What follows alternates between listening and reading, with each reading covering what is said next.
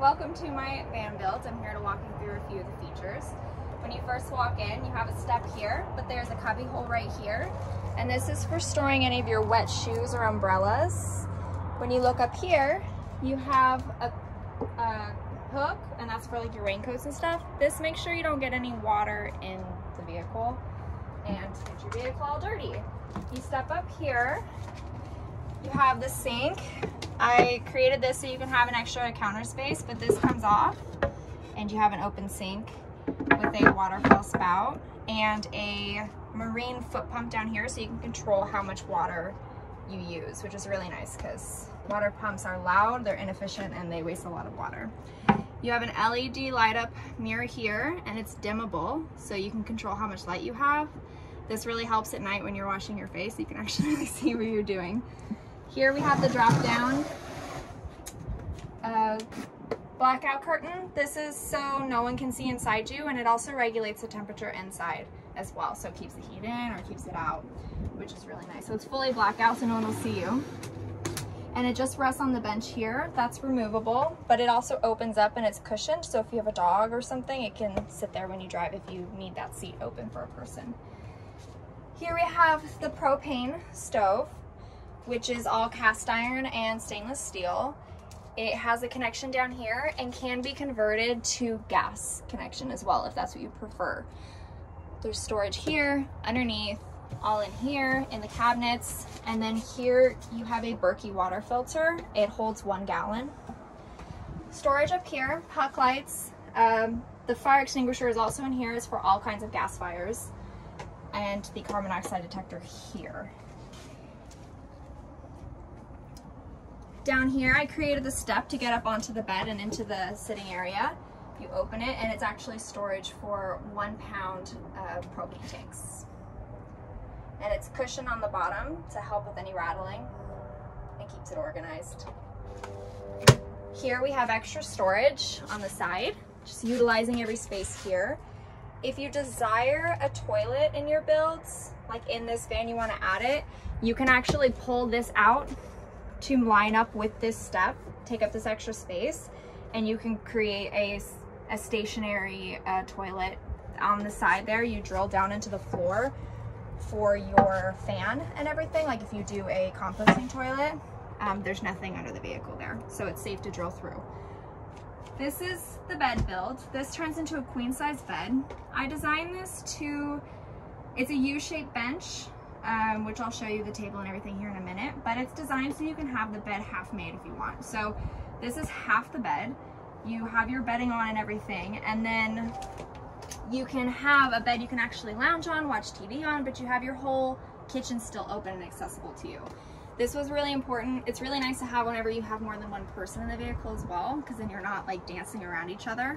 And then when you're ready, there's another platform here that comes and it sits right here and turns this into what's a little bit bigger than a queen size bed. It's technically a king size bed trimmed down. You have the ceiling fan here, a touch dimmer switch for your puck lighting here, and your remote controller switch here. This bed was also designed so while you're in bed, if you need to access anything like the fridge, which is in here, you can pull the sheet back and access your fridge. And this just pops right out. And then you just put the blanket back. That way you're not having to unmake your entire bed. That was like a big flaw I saw in a lot of builds where people would make their bed and then they couldn't get anything inside. So if you wanted to like access clothes or extra blankets, that's the rest of the Berkey filter. You can just reach in and grab it, which is really nice. I also drilled holes in all the platforms to allow the mattresses to breathe, to make sure that they don't accumulate any moisture or mold or anything like that.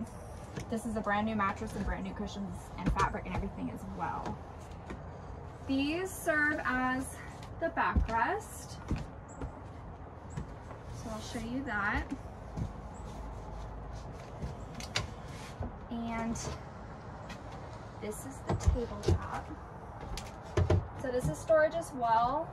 Typically, what I always did is I kept my bedding in this one because it fits. Like I would keep a big feather duvet, sheets, throw blankets, and pillows all in here for 2 people. And then I'd use this for all of my personal items. The leg just slides in here, and then the tabletop fits snugly on top. So this is a good table for two. I don't have it tightened all the way, but it tightens all the way. And then if you don't want to have your table out and you want to have open seating, hold on, grabbing it at a weird angle, it slides right back here with the other cushion that creates, so there's a shelf back here, which I'll show you.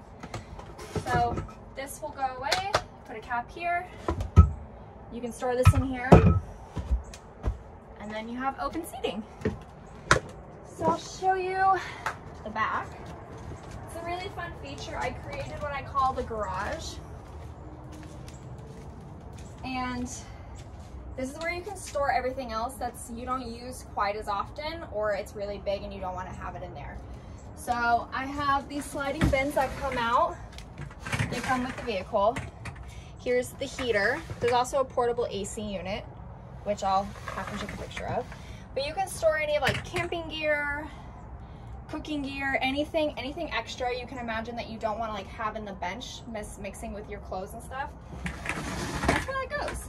And actually underneath, you can't really see it, but there's 2x4s on here, so there's gaps which create cubbies to actually strap things to the ceiling, which I've done, which is like what these are for, which is cool. So you can utilize the ceiling and the floor and cubbies and everything.